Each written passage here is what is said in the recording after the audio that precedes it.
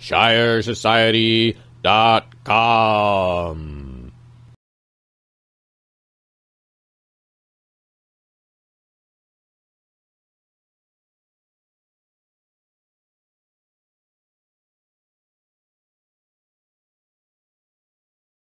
Since we have, I guess the first ever situation where the entire world is on fiat currency, this fiat currency collapse would probably remake the world.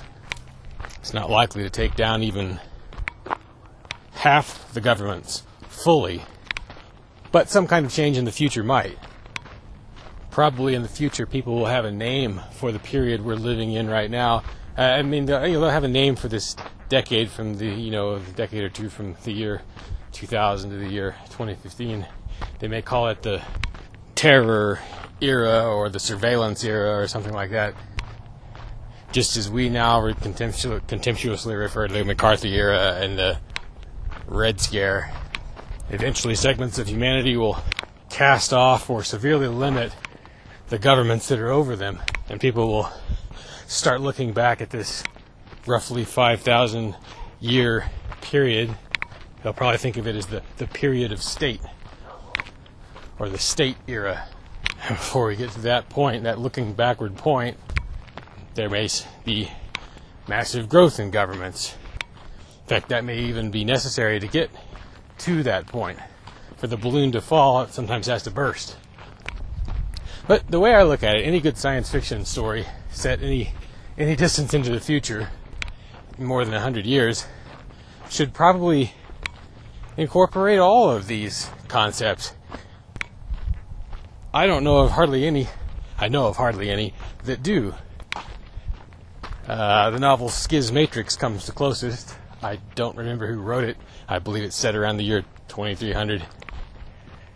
And it does recognize the fact that many humans will be unrecognizable as such by that time, with bioengineering and mechanical engineering. But even that novel from the 80s, I think, misses a few of the technological breakthroughs that have already happened. The obvious technological change that he does notice, and which a lot of people I think miss, is that the desire for freedom will drive people to create their own small countries in space. In his scenario, most of these countries end up not being very free at all, and normal humanity, the kind we think of today, is preserved on Earth through enforcement technology. Well, here's another assumption I'm making, though, and that is that people actually manage to get off the planet before something drives them extinct. Or maybe I should say independent of planet as opposed to off planet.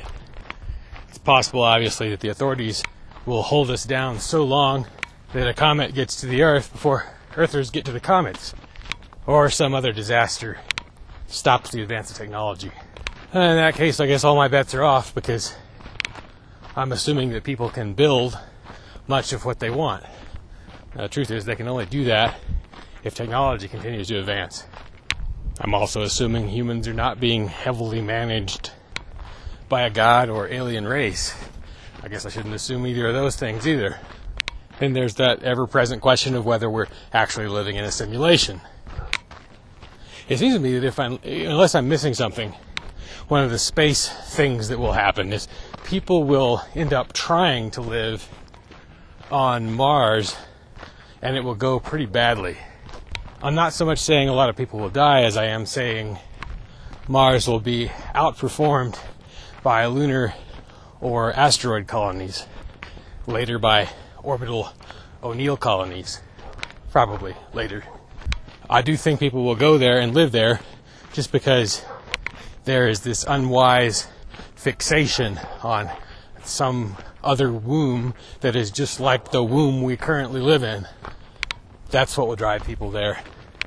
But gravity, unpredictable weather, and inappropriate distance from Earth will probably keep them from prospering.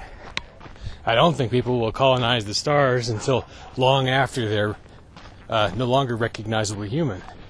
There's just too much wealth to be gotten right at hand inside the solar system, and living conditions would be no better on a perfectly Earth-like world than they would be on a world that you create inside the solar system. What are you arresting this man for? You've seen the dramatic liberty arrests in Keene, New Hampshire. Now see 111 reasons why you should move there and reinforce these gutsy activists. Keene's advantages are compelling, and the list of reasons to move has just been updated. For details, visit freekeene.com.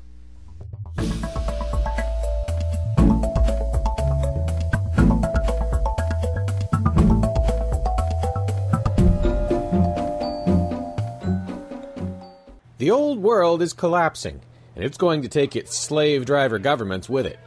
But what will rise up in their place? In New Hampshire, the Shire Society has a plan, a thriving web forum, and a history of action.